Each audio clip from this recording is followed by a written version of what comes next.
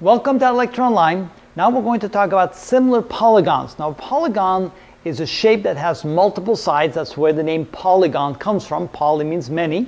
And so here we have an example of a triangle. There's two triangles and they're similar triangles. Now similar means that they have the same shape. Now what does that mean, the same shape? Well, there's some conditions. Before we get into that, we need to understand the word corresponding, and we have corresponding angles and we have corresponding sides. So what are corresponding sides and corresponding angles? Well, here we have two triangles and they're situated in the same way that they have the small angle right here to the right, they have the larger angle up here to the upper left, and they have something that looks close to right angle there in the bottom left corner. So you can see that the angles appear to be the same. This angle appears to be the same as this one. This angle appears to be the same as this one. This angle appears to be the same as that one. Now, since I have drawn it such a way with just a one little arc, two arc tick marks and three arc tick marks there, and the same over there, we can then assume that they are the same. So they're congruent. So this angle A is congruent to angle F. This angle B is congruent to angle G. And this angle C is congruent to angle H. So they're therefore called corresponding angles. So A and F are corresponding angles. So we can write it like this. Angle A and angle F are corresponding angles. Corresponding means that they're situated in the same location with respect to the object or respect to the figure that we're looking at. So notice that there's three sides and three angles. So therefore we can say that these two are congruent, those two angles are congruent, and those two angles are congruent. Now, if those angles are corresponding and they are congruent, then we have a good chance that we're looking at the same shape. Now also, we have the consideration of the corresponding sides. Now notice that this side up here is corresponding to this side right there, so they're therefore called corresponding sides.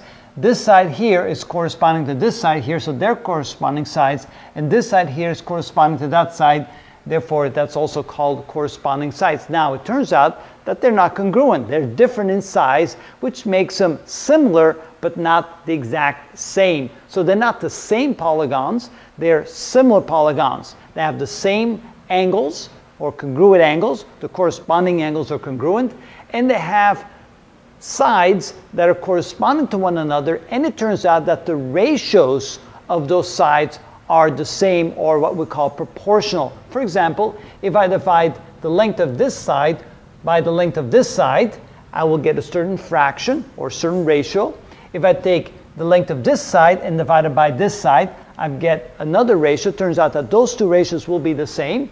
And if I take this side, the long side, and divide it by this long side here, I get another ratio. And all three ratios will be equal to each other. They will all be proportional. So if the corresponding angles are congruent, meaning the same, and the ratios of the corresponding sides are equal or the same, or what we call proportional, then we know that the shapes are similar, and therefore we have similar polygons.